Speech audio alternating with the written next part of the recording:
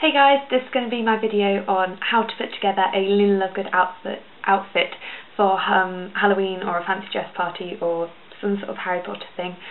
If you'd like to see how I did the makeup and hair, you can click here, and I'll link it in the description box at the end of the, not the end of the video, I'll link it in the description box if you'd like to see how I did that, if you haven't already watched it. So, carry on watching to see how I put together all the accessories and the outfit I'm wearing, and you can see the full outfit I'm wearing. I hope you like it, and let's get started. Okay guys, so this is the whole outfit all together, and I think I'll start with clothes and go from the bottom up, then talk about accessories. These are my shoes. They are from New Look, and they are Converses, black Converses with the pattern of butterflies and flowers on them in all different colours. Luna often wears Converses, oh no, I say often, Luna always wears Converses of some sort, so any Converses that you have or that a friend has, I'd wear them, as long as they're not like black or grey or brown. Any colour Converse, red, blue, green, whatever, any colour Converse is perfect, or patterned ones. Just, she always wears Converses, which I think looks really cute in an outfit.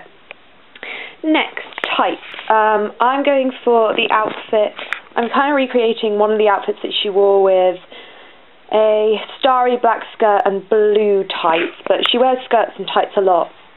So these tights I have are grey and pink, and the pink on the tights has this kind of zigzag pattern. I'd say that any patterned or coloured tights that you have are perfect. The ones I really can remember are like electric blue tights that she has, but any bright coloured tights you have or patterned tights are really, really good. These are from, I have no idea, they were a present, but loads of shops sell patterned or coloured tights, so these are really easy to pick up. Next, the skirt. This skirt is from H&M, and I've had it for years, and I do wear it as like a normal skirt. It's not too weird. It's grey with pink and purple and blue and red kind of squares and stuff on it, and it's a really nice A-line shape, and comes in at your waist and then flares out to mid-thigh, and I really, really love this skirt.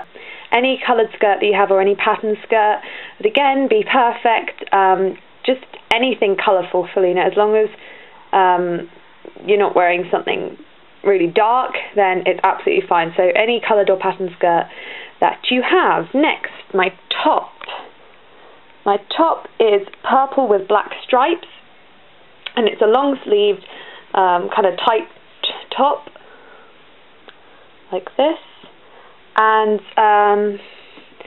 again she wears long sleeved tops quite a lot, so any long sleeved coloured top you have is perfect. I also have a bright purple one and a bright blue one, but I went for this stripy one to add a bit more pattern, so that's perfect. But again, any long sleeve top that you have. Next, my cardigan.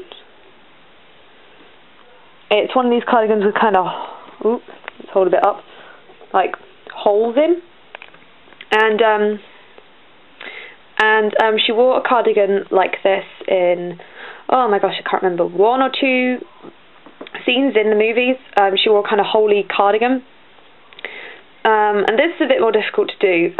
So if you have a cardigan, any kind of cardigan with its long sleeves or short sleeves, or 3/4 length sleeves or anything, or whether it does up or not, with holes like in the knit, that's perfect. But also, I suppose any kind of cardigan that's patterned, or even just a plain colourful cardigan would work.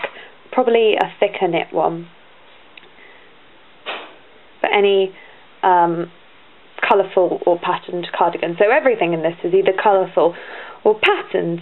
Right, that is all my clothes. That is the whole outfit. Next, accessories.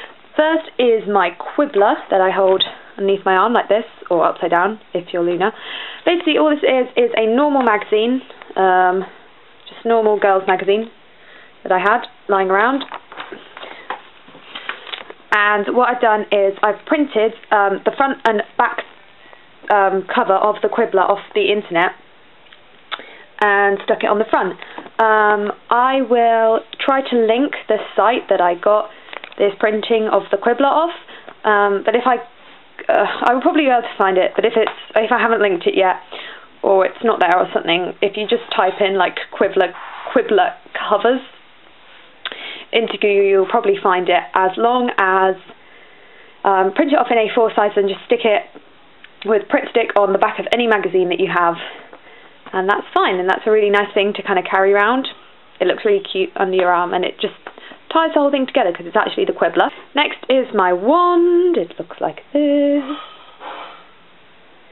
It is literally just a stick. You can find sticks anywhere. It is not that difficult to find sticks.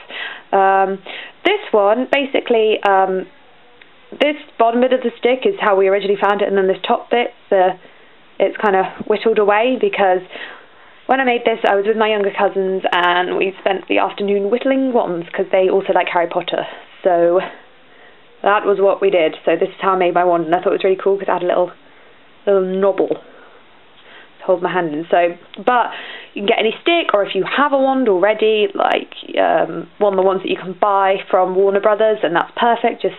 You actually can get Luna's exact wand if you want to be that specific, but I did not put that much effort in, and they're quite expensive, so a stick is good. My necklace, it looks like this. My necklace is literally made out of wine corks. Oh, that's not going to focus. Focus. Yeah.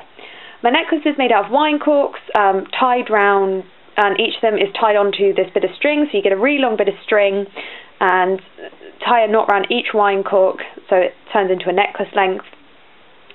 And this is basically, obviously, like Luna's butterbeer cork necklace, but this is so easy to make. Just make sure you start saving up the wine cork, so don't just rely on your parents or yourself to drink all the wine, because wine with corks in isn't, I don't know, there aren't many wines with corks in anymore, but ask your friends every time, I know, them or their parents crack open a bottle of wine, I'll keep the cork for you, to make this necklace. My earrings I actually made them myself. They are meant to be the dirigible plum earrings that Luna wears, and I made them out of Fimo clay. I had these earring parts already from a Make Your Own Jewellery set, and then I made this bit from, I didn't have orange Fimo clay, so a mixture of red and yellow Fimo clay, and I put a bit of white around the bottom. Obviously this isn't like the easiest or most practical thing to do, to make your own earrings, so there are places that sell them online like Etsy or possibly eBay, so you can go have a search there if you don't want to make your own, but they are quite easy to make with Fimo clay. You just make them into the shape and then stick the earring in it before, then cook it in the oven. But you can buy them online, like different forms of them. There's ones made out of beads, because the beaded ones are what Ivana actually wore in the films, and there's ones, I don't know, there's quite a few on places like Etsy. Next, my glasses. Again, what I did with these was I got them off the, I got the shape of them, like the printed bit, off the internet. So it came with this bit and the two sides off the internet. Then I printed that out, and then I laminated it and cut it so it would actually stay on my head rather than going all floppy. So again, I'll leave the link to that if I can find it again, because I dressed up as Luna a year ago, in the description box, and if I can't, just try to type it into Google, I don't know, but I will definitely try to leave the link.